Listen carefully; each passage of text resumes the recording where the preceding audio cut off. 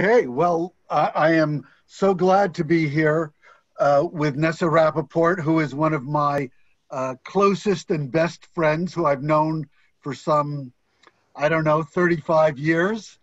Um, and Nessa has originally wrote a novel called Preparing for Sabbath. She's written a book of poetry, a woman's book of grieving, and The House on the River, which is a travel memoir. And now she has her new novel called Evening, which I have strategically placed behind me. And it's gotten rave reviews from uh, every place, including Vogue and Refinery 29 and Haaretz and the Globe and Mail, and even Shondaland, which is no Shonda. And I couldn't resist making that joke. And We so, have to forgive you, Tom, because Yom Kippur was this week. yeah, thank you. You're And, welcome. and I thought we'd start, Nessa, by just recalling how we originally met, which was kind of That's a fun. great idea. Yeah. You do it. Your memory's better than mine. Well, so I was writing a piece for Andy Warhol's Interview magazine on young editors, and and we wanted to have. There were some people that Andy wanted in the article, and there were some people we wanted to have more women editors in the mix, and so I was busily reading through Publishers Weekly for many, many weeks, and I came across a profile of Nessa, who had published her first novel and was a big deal in publishing because she had edited a book that established the business biography category, which was Ayakoka, written by our mutual friend Bill Novak. And so I went to Nessa's office. I was surprised, first of all, that you knew what Interview magazine was, but but I went to your office in an office building on Fifth Avenue in the 50s. And I guess I was surprised that your office was smaller than I expected for such a powerful editor. I probably was smaller than you expected too. I still am. But I think, it's funny. I was trying to think, this was before there was cell phones and texts and all that communication. And somehow in that short meeting, which couldn't have been longer than a half an hour, we somehow clicked enough that I think our lives began to intersect. And well, I can tell you on the other side, please. Interview magazine was a very hip place to appear, but editors are notoriously behind the scenes introverted people for the most part. So when I got there, they actually styled, well, I was there alone because everybody had their own slot, but they styled me as if I were a supermodel. I had clothes that they gave me. They put on makeup for hours. They did my hair. And then they wanted me to do all these elaborate poses. I still remember like this and like this crazy, magazine poses.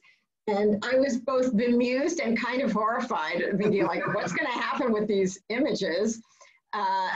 And then when it came out, you may recall, all of us were in a kind of haze, as if they had put, one of those gauze Vaseline lenses. And I really think it's because we were, as a category, so uptight that we just couldn't relax in front of the camera. So they just decided to kind of smear us all out. But I still have a paper copy of it from long, long ago. Me too. Me too. So let's turn to your novel, Evening. Do you want to talk a little bit first about what it's about and then maybe read us the opening? Sure.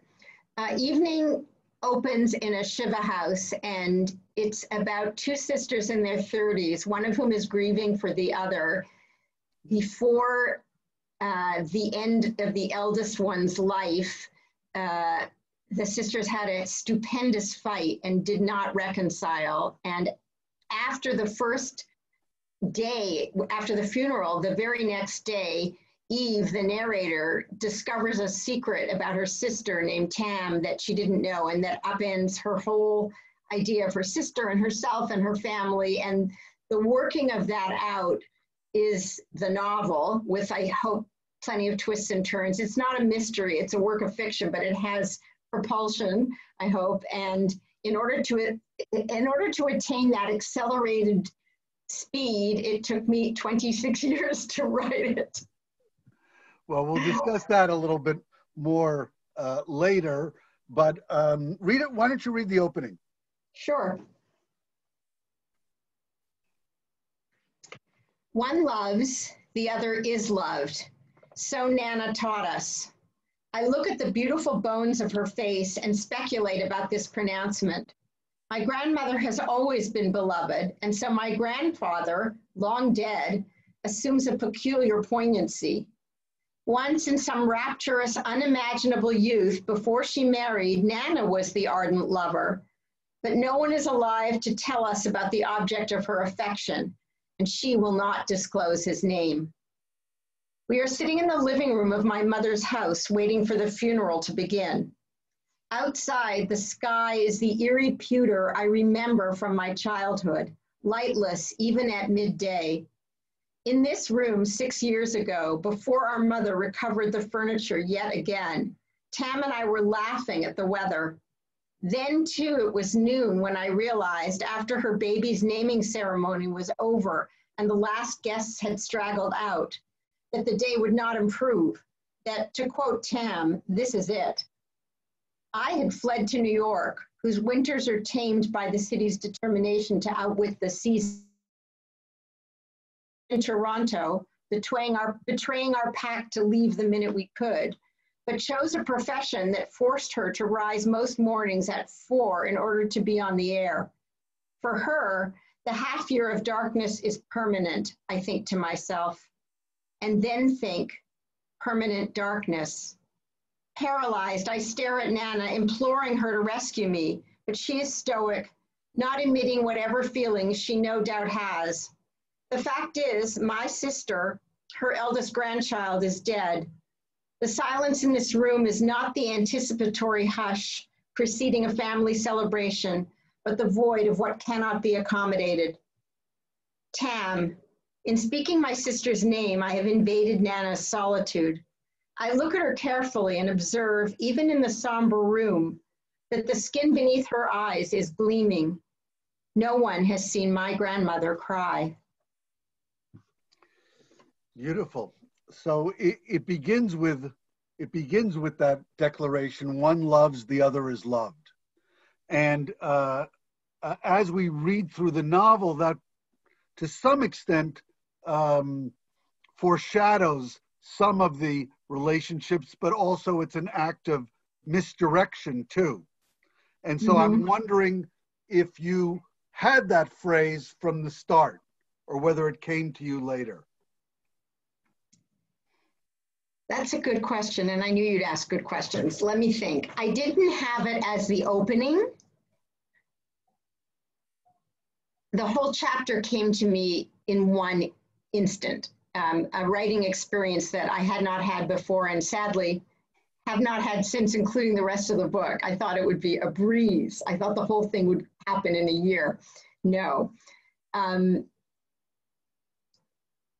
But this novel is not autobiographical. What happened instead is all these little tidbits and tendrils that had lodged in my unconscious surfaced in ways that I really don't feel I was in control of. And this little aphorism was one of them, which had been said to me in my family, not about me, but in general. And that's how it happened. I think in my family, we would say one is the entertainment, the other is the audience. Might be my description. Now, this novel also talks about sisters, both Eve and Tam, but also Nell and Nana. Right. And I know you are one of a gaggle of sisters. Right. talk a little bit. A rapture of Rapoports is how I call it. There are 4 sisters within 6 years, and I'm the eldest.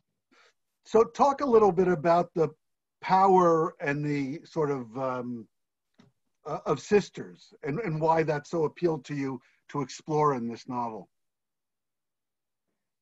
Well, I once edited a book by Francine Klagsbrun, a friend and a wonderful writer, who made an obvious point I hadn't thought of, which is no one knows you as long as your siblings do. Your parents do, but they leave the stage, ideally, before you do. So for stretches of time, your siblings know you longest. And there's an intimacy about sisters. You know each other's bodies, you know each other's scent. There's a rivalry and competition that's not I'm not speaking about the classic pre-feminist idea of sisters, but it's inevitable that you measure yourself against your sisters. If you go to the same school, the sister who comes after you hears about you, or vice versa sometimes. So there's this, it's a complex relationship, and you have a culture that you create and a set of jokes that you tell. There's a vocabulary. It's a thing. So, and it's not something I was conscious of, obviously, when I was growing up, because that's all I knew. Although, interestingly, my mother is one of 5 and the only girl. My father was one of 3, no girls. So I do have I feel sorry for them that they had 4 daughters coming of age in the early, late 60s, early 70s, when the youth culture was at its peak and adulation for the young was there. And here were these 2 parents growing up in the Depression with a lot of deference to their parents and authority. It was a real shock, and they weren't alone, So I think it's always fascinated me, and I don't think I could ever be the kind of writer who wrote about a world I'd never heard of. I'm fascinated by these writers who set their novels in a far corner of Russia and seem to have all this verisimilitude. But I didn't write the story I knew, but I wrote of what I knew. Right. And one of the other themes or discussions in the novel, which I thought was really interesting, was about beauty. Mm-hmm. The uses of beauty, the impact of beauty. Again, why was that a topic that so captivated you? Well, that is something I stole from listening at many, many kitchen tables, as one does as a porous child, because in families where there is one beauty, an allure grows up around it, a mystique. What does it earn you? What doesn't it earn you? And that always intrigued me. So I heard stories of beauties of previous generations and the cost of beauty. And again, I didn't plot this out. I didn't have a map, but that sense of sisters where one is striking and the other grows up with that sister, I found really interesting. I think the most important thing I can say about this question is, and it's not something I realized until after I wrote the book, Tam, the sister, has, quote, everything. She has a glamorous career. She has a very devoted husband, a beautiful old house, and 2 children. Eve is in the middle of her life, very indeterminate, can't get it together to finish her dissertation, lives in rented rooms, rented small apartments, I should say, teaches in, community colleges or continuing education. And the world around them expects that Eve must be terribly jealous of Tam, but in fact, it's not so. And she doesn't think she is, but the story goes on to prove that she's not.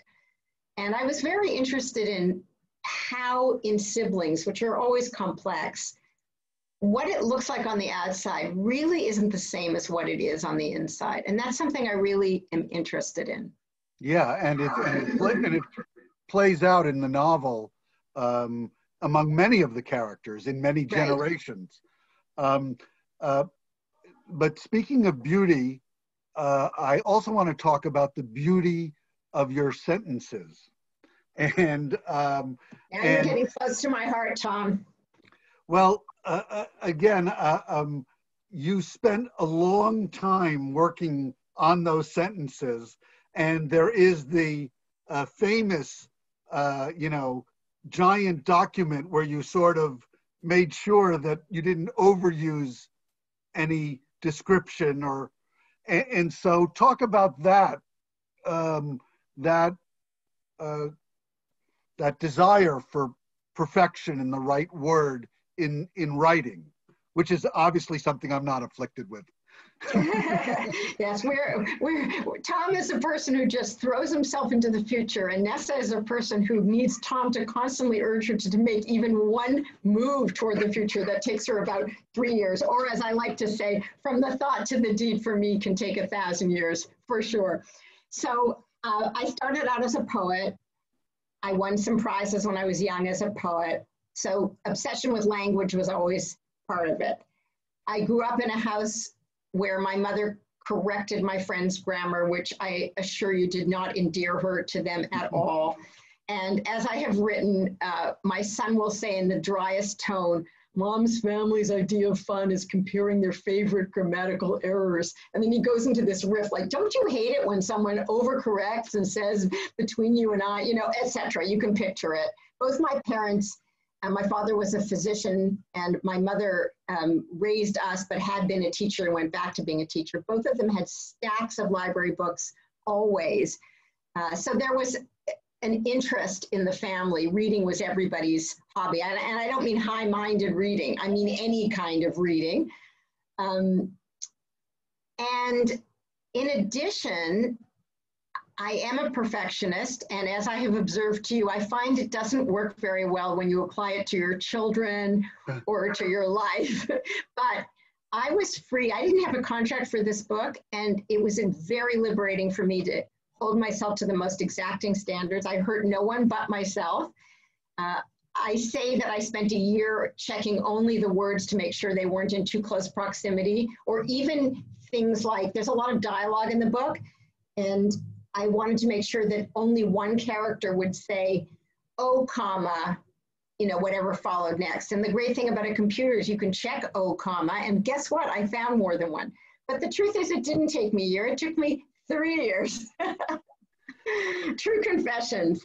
But it's very satisfying to me to know that I gave this book absolutely everything. And there aren't very many realms in life that allow one to do that. There are deadlines and there's all kinds of flaws in the natural world. But in this case, with my 32-page, single-space, double-column document of every word in this book, I felt really good, I have to say. But the other thing that it made me think of, and I don't know if this is something that you related to, which is a Jewish concept of hidur mitzvah. Of the beautification, the joy in making something beautiful, in that. And I don't know if that's also part of what matters to you in this book, in doing this book so rigorously. I would say in this case, no. Finding the precise word mattered. I didn't want the language to draw attention to itself. Because that would be a kind of self-consciousness. And in fact, I will go on record and say that if I did see words too close together but couldn't find another one that made sense, I wouldn't pick another word which if I tried it, which you can do on a screen, just jumped out as just not working. I wasn't going to adhere to a principle for its own sake. Right. And I didn't want to make a beautiful book. I wanted to make a book where every word was chosen. And I think that's what you're perceiving. Yeah, for sure. Now, you write of the English novelists between the world wars, who your main character, Eve, is doing her PhD on, as you refer to them as, these were my women, as I think of them, striving to escape their Victorian upbringing. But, I think that's also true of Eve and Tam, who are each striving to break in from other definitions of themselves. I think that's true, but I never forget the impact of second wave feminism on the life of my generation. It is really different. And if you've read memoirs of those women, especially Virginia Woolf, the most famous of them, but there are many other women, wonderful novelists from between, the end of the First World War and the beginning of the Second, you see that their lives were so constrained.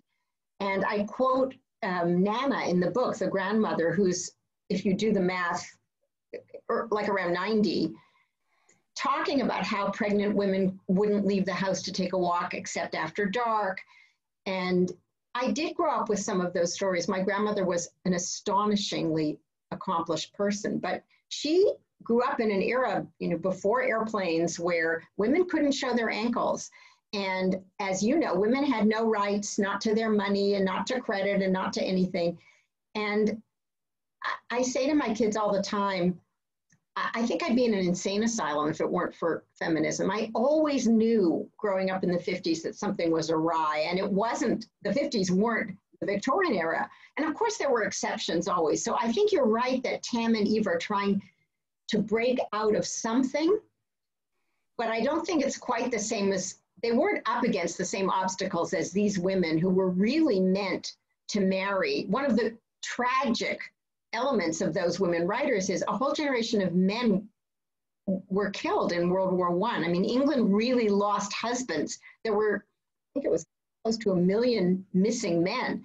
So there were a lot of women who couldn't just take that path because the husbands weren't there. Mm.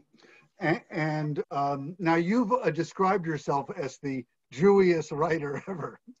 So I thought we would have some discussion of the Jewish aspects of this novel, starting with the fact that the novel takes place in Toronto, and these are not the Jews that we see on Seinfeld or Larry David, or even in the Canadian Montreal of Mordecai Rickler. They're quite British in a way. And even there, I mean, it kind of reminds me a little bit of Laurie Colwin, where they're Jewish, but it does, it's sort of, it's on the sides a little bit. I don't know. Do you have a feeling about wanting to write about these kind of Jews? Or it's just what you know? When I started out, they were more observant. But they didn't turn out to be those people. And you and I were talking before, whenever I would read interviews with writers where they said, the characters just chose to do X or they got away from me, I thought it was a little pretentious, but I now am much more empathic because I do feel, I ended up showing a kind of Canadian Jewry of a certain moment. Canadian Jews are newer. Most of them were immigrants. It happens that my grandmother was born in Canada in 1897. That was considered very rare. They're a whole generation or two later than American Jews. They are more small C conservative, just as Canadian culture generally is. And they were, by being closer to the immigrant generation, there was a lot more a sense of kind of, let's call it tradition, at least for my generation. It wasn't quite the same as being observant, but there were norms, I guess I would say. And I became very interested in this family where the father, by being, Eve and Tam's father, by being a first generation Canadian, was much more close to and wanting to be traditional. And the mother, who probably grew up similarly a little bit, I mean, not first generation, but had more tradition, rebelled as many women did who were not born into it in feminism in their teens, but who were, let's say, 10 or 20 years older than I, who walked out of their marriages and walked out of the bind of the 50s and found themselves, to use your excellent term. So I became intrigued by the difference between the parents in that way and the ways tradition did or didn't manifest itself in this family. I was also interested, I mean, I know that you are a writer writing out of a tradition. The tradition is everything you've read, but that tradition also includes a great and deep knowledge of Jewish text, liturgical. We often joked about preparing for Sabbath and the incense and myrrh. So are there Jewish textual, even possibly liturgical references in the characters? Is Eve an Eve? Is Tam a Tamar? Is Eve Jonah? Is Tamar Ezra? You know, what did these thoughts come in your mind when you were creating this? No. Okay. Eve, I work very carefully about the names of my characters. So I wanted that because Nana, the grandmother, is a very waspy but very Jewish person, which coincidentally my grandmother was. I wanted names that could stand in Canadian Anglo-Saxon culture, but also represented the not incidental Jewishness of this family. So in that sense, you're right. I chose names that were biblical, but not really parochial. Mm-hmm. I also, in the case of Eve, and this was deliberate, the book is called Evening, partly because the Jewish calendar starts in the evening and all the Shiva days are counted in the evening, partly because it has her name in it, Eve, but also because the book is about an evening between the two sisters, an evening out between the two sisters. So her name, I would say Eve's name is more loaded than Tam's name. For Tam, I needed a name that could have a good nickname, which is how I got to Tamara, which is said only once in the novel. Right. Now, also, this novel is about grieving. It's about a Shiva, and as we've joked before, you know that you're someone who reads the obituaries, who lives around the corner from where all Jews go when they die, Riverside Funeral. That's a coincidence, Tom. Maybe yes, maybe no. So talk a little bit about why, in A Woman's Book of Grieving, why this so compels you, this thrall, in a way, to grieving. I would say there are people born on the sunny side of the street. I think you're one of them. I emphatically am not one of them.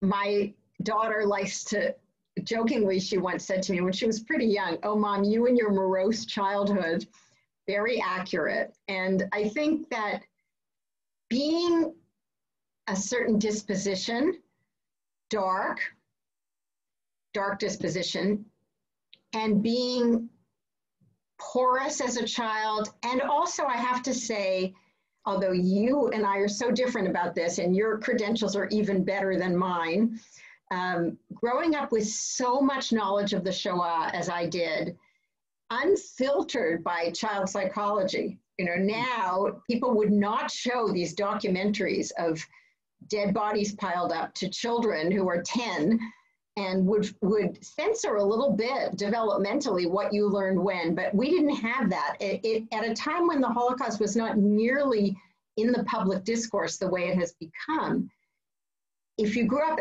when I did, where half my class were children of Hungarian Holocaust survivors, because I went to a Jewish school, and where we studied it, and my teachers were sometimes survivors too. And I can't even imagine the damage, because I was born in the early 50s. The Holocaust still, to me as a child, felt like centuries ago, but of course it had just ended, really. And it was in living, not just memory, but experience of so many people in Toronto.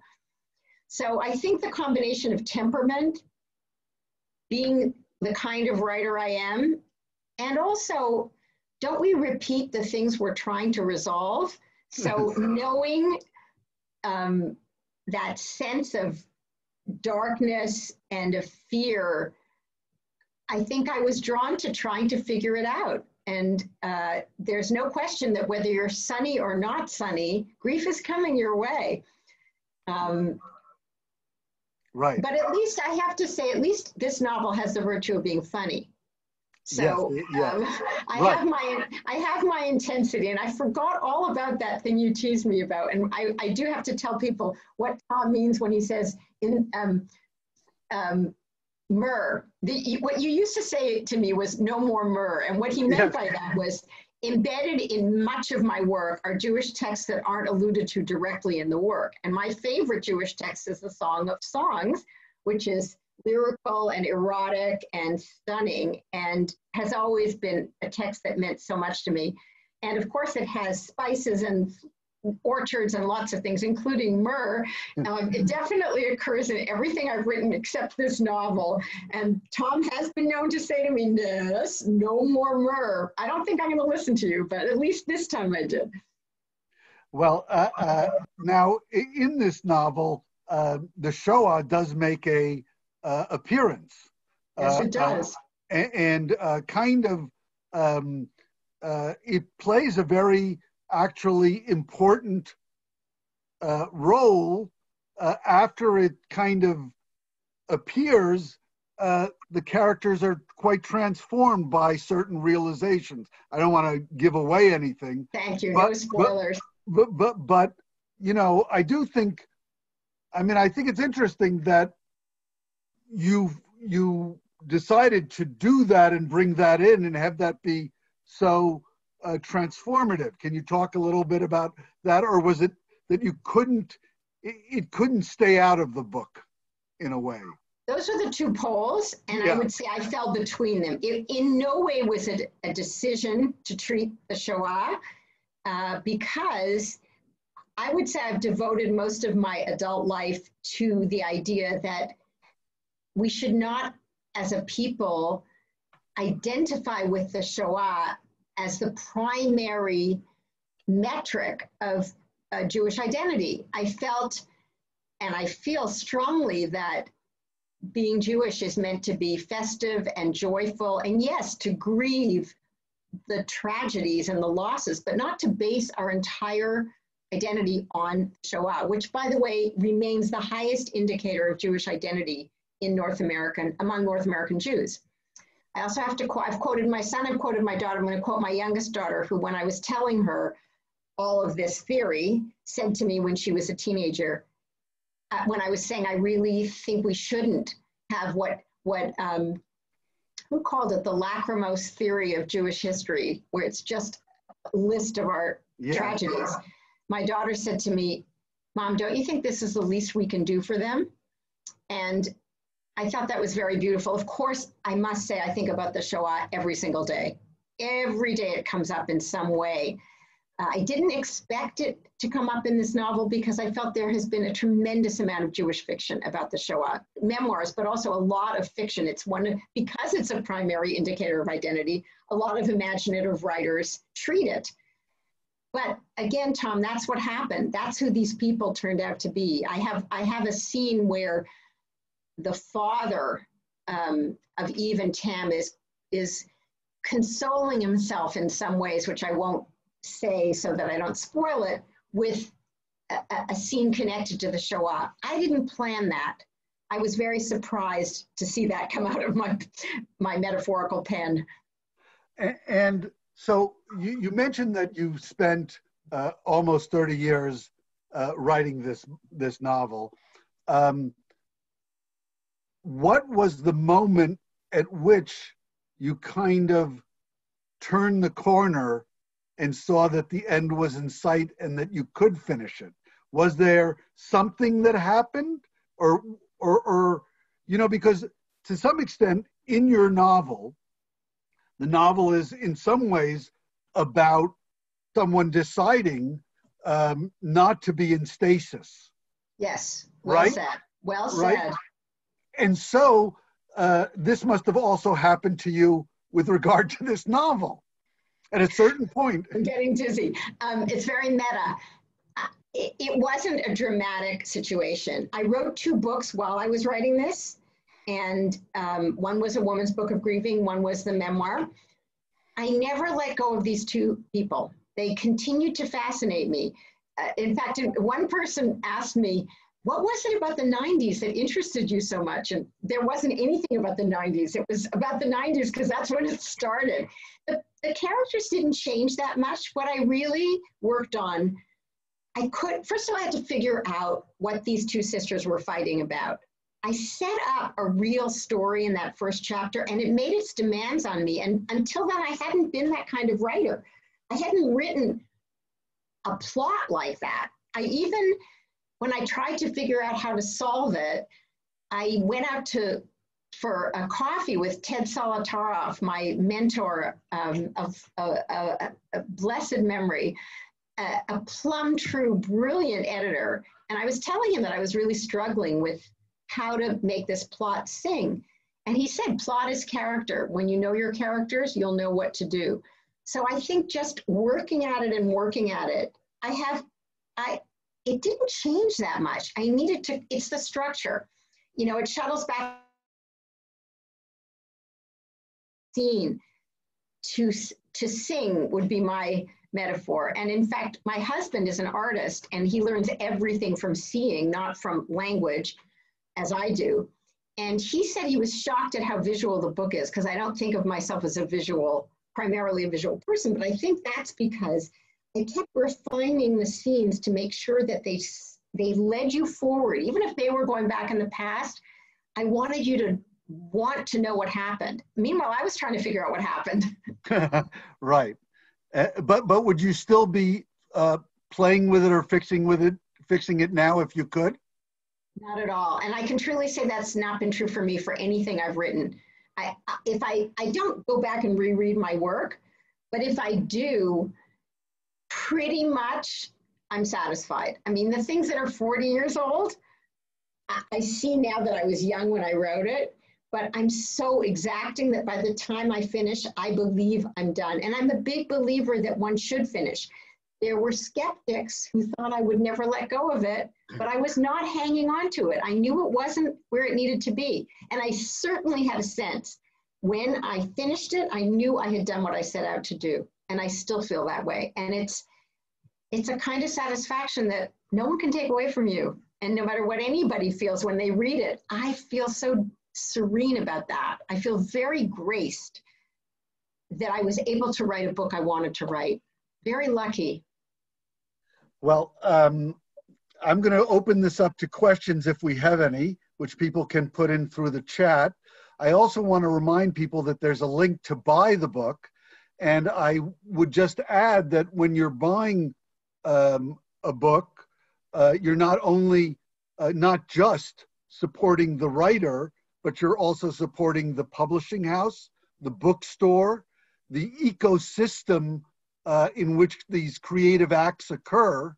And in order for us to be able to continue to have writers and publishers and to do events like this, one of the best indicators is to say, look how many books we sold.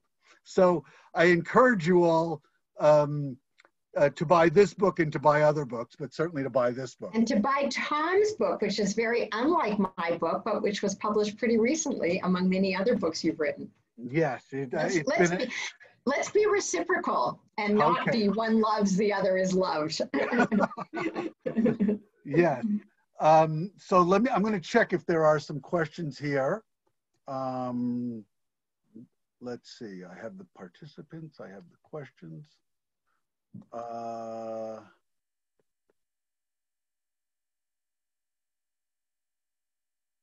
Oh, here we go.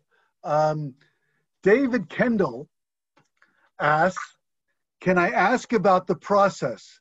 Did the words come out a little at a time or in bursts? And how much of the story did you have at the start? Didn't have the whole story at the start. My problem is sitting down to do it. When I sit down to write, I immediately go in, as when I read, I'm looking at David's little square here. Hi, David. I'm immediately in this suspended, timeless place that gives me acute pleasure. However, one way I navigate my perfectionism is to avoid writing, and I excel at avoiding writing. So some of the time for this book was not really my exacting one word at a time, which I don't think I did. I refined it a lot. I read it many, many times. I probably read it hundreds of times. But once I sit down, it comes out. It's not always good. And I can tell anybody, I was an editor for many years. I know how to tell other people how to write a book, which is always have the same fixed slot and write badly. It's okay. The next day you'll come see it and you'll see exactly what's the matter. I followed none of that advice. So I was really in an afflicted relationship with this book and with writing. And I used to describe it as peeling small pieces of skin off my body one at a time. I don't feel that way about writing anymore, but I will also say that I continue to have a very push me, pull you relationship with it. And I know, and this I've also told other writers, the minute you finish a book, you should sit down and start working on your next book. I have precisely 0 words of my next book.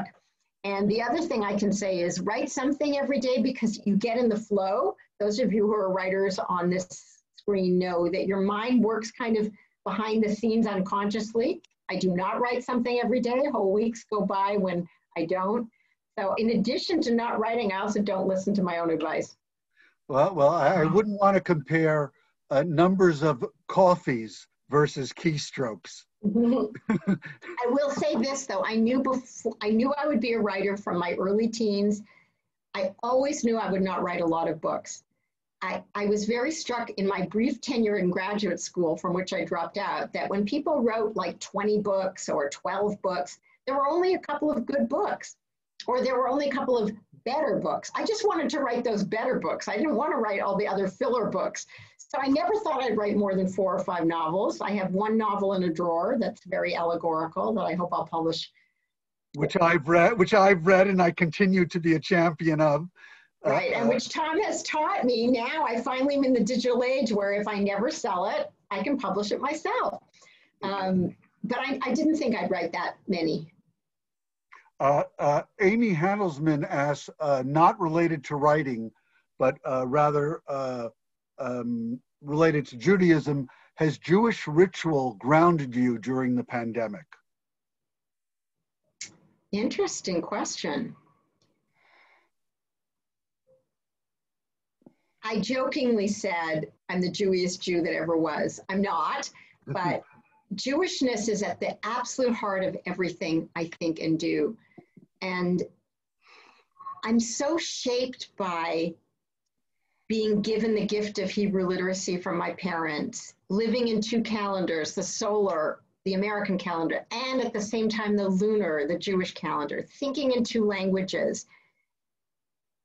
I love the parts of Jewish life that I was given. I think the Sabbath day as a sanctuary from the digital age is genius. I think there's so many ways in which I would say, in answer to your question, Amy, we're meaning-making people, Jews, and we're the people of eternity. So having a very long view has helped me a lot. I love history. I know pandemics have happened before. I know they end. I do, in the early part of this pandemic, we in New York, at least we in our family, weren't even leaving the house. So Shabbat became something very different because it was hard to distinguish it really. Of course, my computer wasn't on, I wasn't using my phone, but it was a long day. And I did try to break up the day. Like, for example, I really tried to make sure, and I still do, that there was always the white tablecloth and the better china and the silver. It was important to me not to kind of let those things deteriorate because I need ritual and I need to be anchored that way.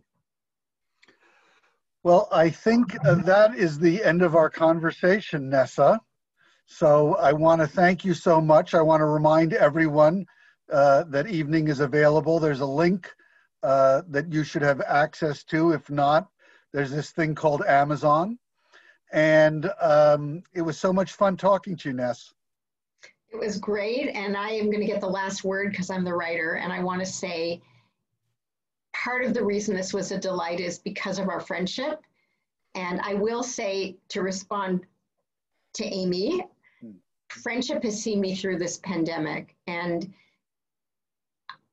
I feel that one's friends are one's chosen family, to get back to the theme of my novel. And I am very blessed in my friends, and Tom has a gift for friendship, as anybody who knows him knows.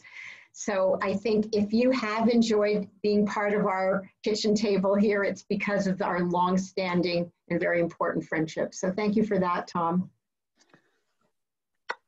I sent you a gift. Likewise. Thank you, everybody, for coming and giving us the gift of your time. Thank you. I'm going to end our meeting. Bye. Bye.